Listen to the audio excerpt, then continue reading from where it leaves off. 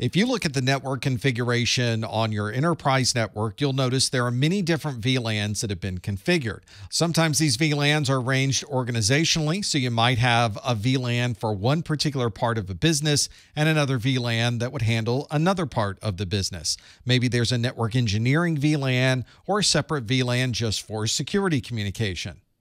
These VLANs are used as a way to segment the network. So if you're on one VLAN, you don't have access to devices that might be on a different VLAN.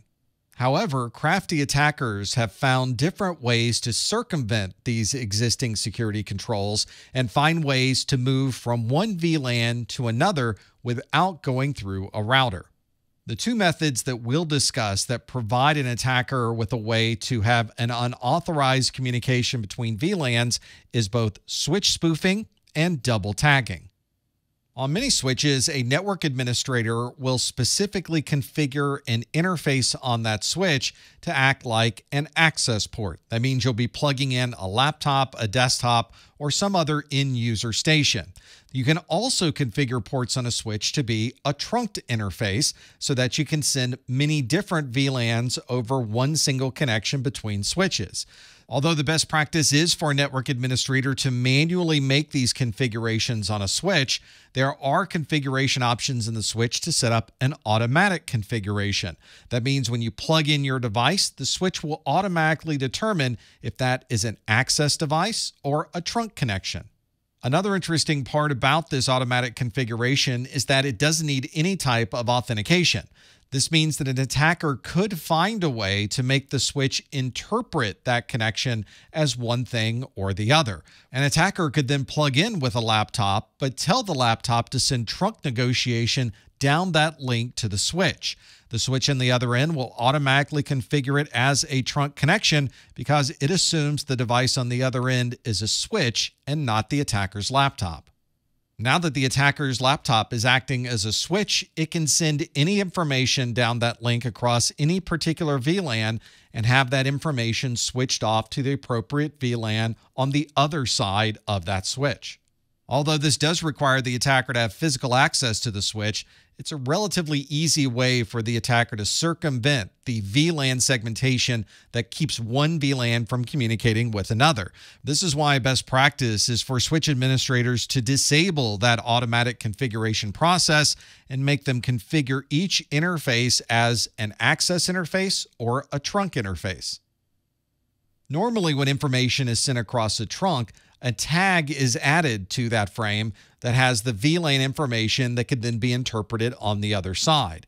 If you add an additional tag to that same frame, you may be able to take advantage of double tagging, where the first switch will interpret the first tag, send the traffic on to another switch, where the second tag will then be evaluated. This takes advantage of a feature in the switch called the native VLAN that doesn't require a tag to exist. So once the first native VLAN tag is removed, the attacker's fake tag can be used to send that traffic to any VLAN.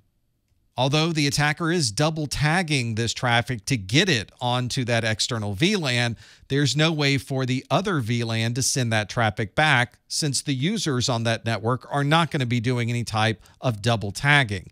This means that it's a one-way trip. This makes it very good for denial of service traffic, where you're sending all of the information in one direction, or you're using an application that doesn't require any type of response.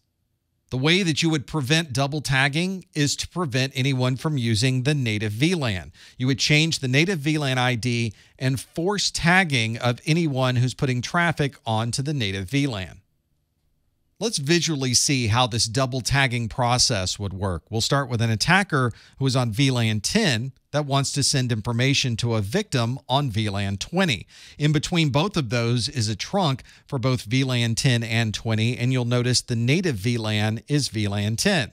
The attacker will begin by creating a specially crafted frame. This frame has an Ethernet header and data inside of it, just like any other Ethernet frame. But instead of having a single tag inside of it, there are two separate 802.1q tags, one for VLAN 10 and one for VLAN 20. That frame is sent to the first switch, where the native VLAN is 10, so the VLAN 10 tag is no longer needed, That means it will be removed from this Ethernet frame, and the only thing left would be the VLAN 20 tag. That means that frame will be sent to the other side of that communication.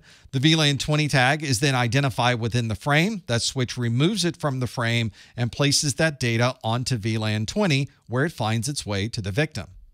Although the victim doesn't have a way to communicate back to the original attacker device because that attacker is on a different VLAN, the attacker could send any type of traffic and as much traffic as they would like to this victim that is clearly on a completely different VLAN.